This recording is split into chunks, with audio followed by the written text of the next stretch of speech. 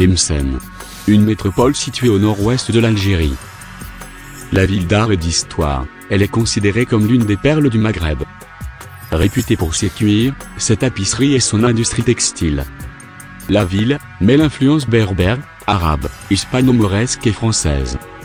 L'apport andalou est le plus ancré et le plus apparent.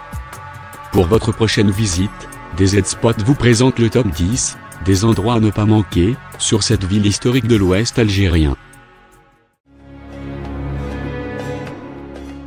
Situé sur les hauteurs de Tlemcen, le plateau de Lalla Setti s'est complètement transformé en moins de 5 ans. D'une immense étendue sauvage, bordée d'une forêt dense, le site s'est transformé en complexe touristique arboré, surplombant la ville chargée d'histoire. Durant tout l'été, familles, touristes et groupes d'amis s'y pressent, pour profiter tant de la nature que des infrastructures modernes.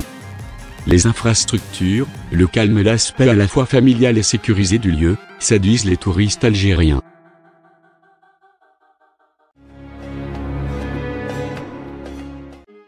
Les vestiges de la Mansourah.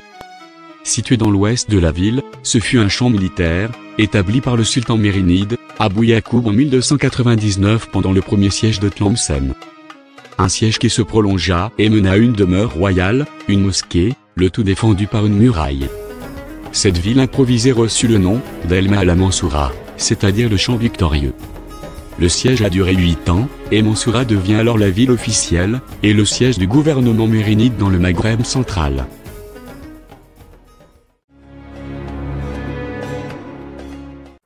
La grotte Beni Add. Elle se situe au parc national de Tlemcen, à une dizaine de kilomètres de la ville. Datée d'environ 65 000 ans, elle a été ouverte en juillet 2006 pour les visiteurs. Une merveille naturelle d'une extrême beauté. Avec des stalactites de couleurs éblouissantes, la température à l'intérieur de ces grottes est de 13 degrés été comme hiver. Un endroit accueillant et chaleureux, où l'on côtoie avec plaisir les familles des alentours, profitant de cet endroit magique.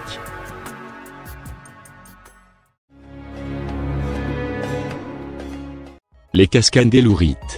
Elles se trouvent à 7 km de la ville de Tlemcen, à proximité de la route nationale 7, dans une zone montagneuse couverte de pins. Les 7 cascades étagées du site naturel sont restées 40 ans à sec, avant de réapparaître en 2009. Les cascades font partie du parc national créé en 1993. Elles font suite aux escarpements roses et rouges de El Méchouare. Un viaduc ferroviaire enjambe le torrent des cascades.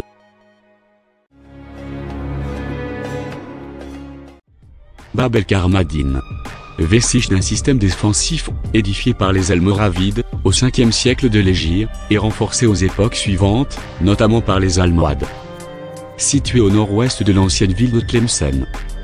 Bab El Karmadine, ou porte des Tuiliers, est justement célèbre, car c'est à ce niveau que Yagmorassen, en passant ses troupes en revue, faillit être massacré par le chef de sa garde chrétienne. Encore à ce jour, des vestiges importants subsistent. Ils sont constitués par un mur médian de 12,50 m, percé d'une petite tourelle, et flanqué de différentes tours, tant à l'est qu'à l'ouest.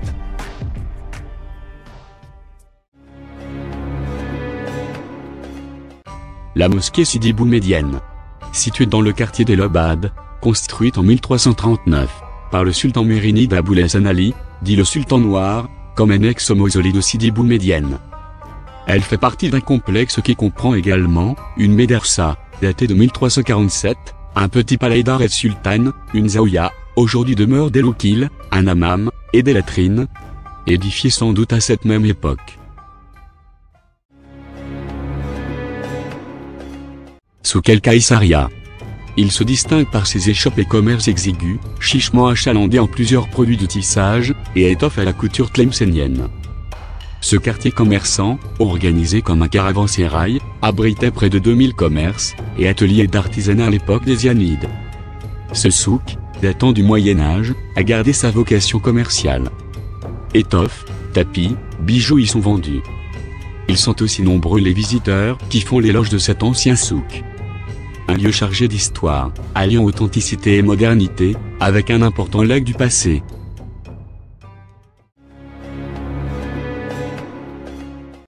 Le Palais El Méchouare. Un complexe palatial royal zianide, situé à la ville de Tlemcen en Algérie. Construit au Moyen-Âge par les sultans zianides. Méchouare, littéralement Elle du conseil, lieu de mouchawara, soit conseil consultatif. Il doit son nom à la salle où se réunissaient les ministres, autour du sultan de Tlemcen. L'usage du terme méchouare s'étend pour désigner en Andalousie et au Maghreb, un palais citadelle. Le complexe est un exemple d'art mauresque et andalou, et plus particulièrement du style zianide.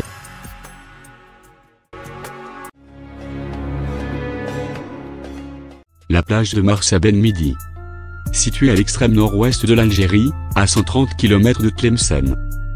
La plage est limitrophe de Vestiges, qui sépare l'Algérie du Maroc. Elle est limitée par le port de pêche, et la colline de Sidi à l'est.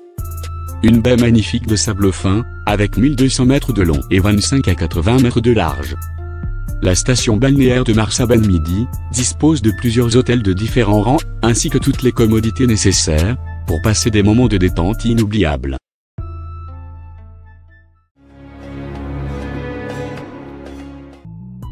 La plage Moscarda.